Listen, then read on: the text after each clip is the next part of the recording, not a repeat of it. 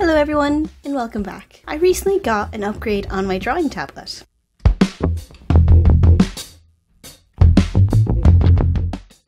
I used to use the Samsung S7 Tab, and while I absolutely love this tablet to bits for as long as I've created digital art, and do not intend to stop using it when I'm not on my PC, I just feel like I needed an upgrade.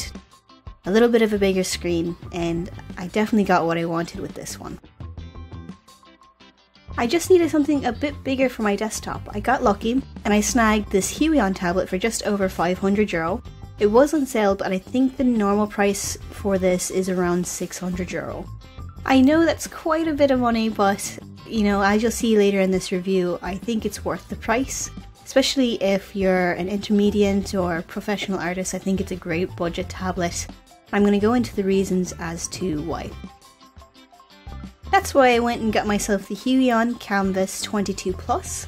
I promise I'm not sponsored, but I'd love it if I ever was. Now, I have been using this tablet for about a week, so I'm going to go over the impressive specs on this tablet, the cons and the pros. Alright, let's go.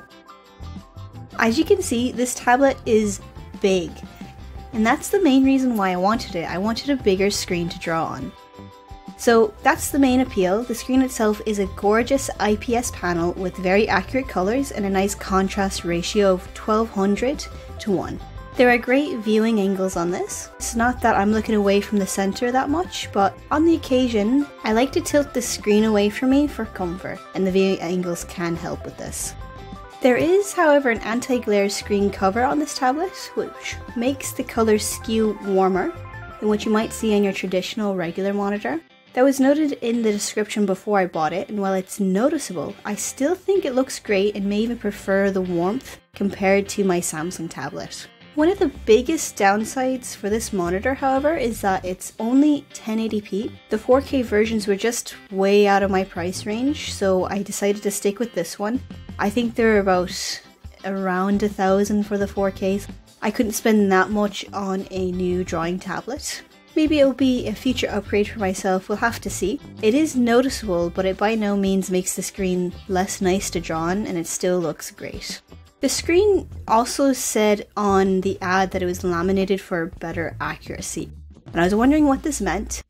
And as far as I can notice from the drawing, between the drawings on my Samsung tablet for years compared to this, there is always a little bit of where my pen was off from where my hand was on my Samsung. I noticed on the Huion though that it felt like it was a little bit closer to the nib of the pen meets the screen than what I was used to, so it felt more accurate in that regard. Drawing on this also feels like I'm drawing on paper again. I haven't, it's not like I've ever stopped drawing on paper, I just don't do it as much as I did when I first started drawing.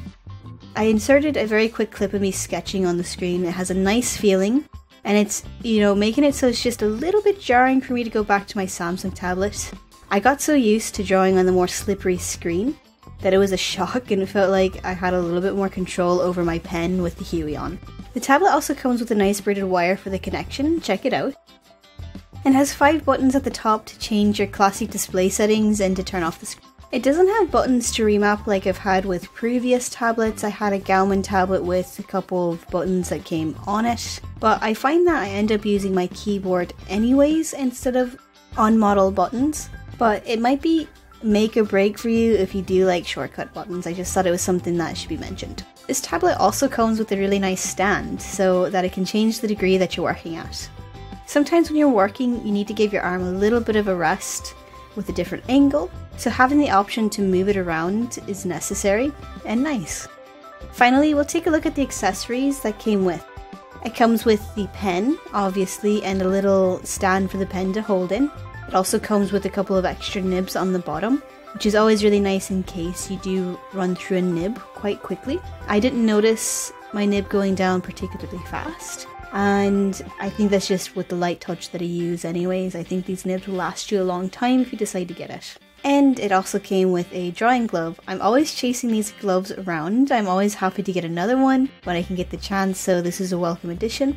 And then you also get this really nice microfiber cloth. It's got really nice round cornered edges and makes it feel, different than your usual microfiber cloth that you might get. You also get this wire that you can connect up to your phone or laptop, and while that may be a feature other people are into, I am not.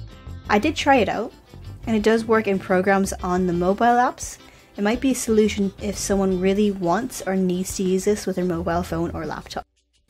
Like I said, I've been using this tablet for over a week, and I've enjoyed every moment I've used it. It's certainly the upgrade I wanted and needed for my current situation. And just to recap, the overall cons of this tablet are that it's big and bulky, so moving it around is not easy and not recommended.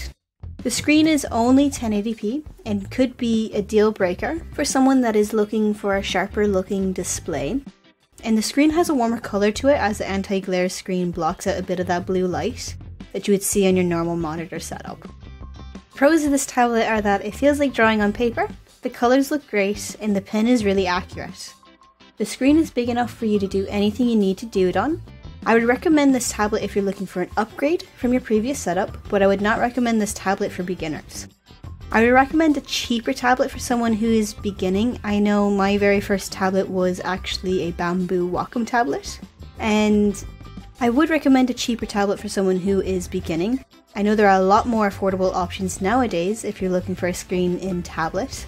I would just recommend a smaller one until you feel like you need the bigger screen. I would, however, recommend this to intermediate or professional artists. I'm an intermediate artist myself, and I think this is great value for your money. Thank you so much for watching to the end of this video. If you want to support me, please consider taking a look at my shop in the bio. I have cute stickers and a beautiful handmade book I made for people who love D&D creatures.